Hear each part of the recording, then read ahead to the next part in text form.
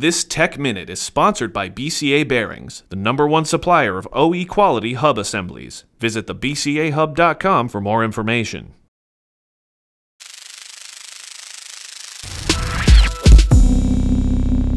Today's Tech Minute is about wheel bearings, CV axles, and axle nuts, and impacts.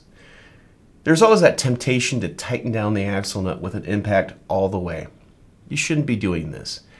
You should be doing this by hand with the axle nut, making sure it's seated properly, and then doing the final torquing according to the manufacturer's specifications. The reason for this, it's the wheel bearing. Yes, you can damage that, but more than likely, since the suspension is at full droop on the lift, the CV axle and the tripod joint, typically at the transaxle, could be damaged by the impact.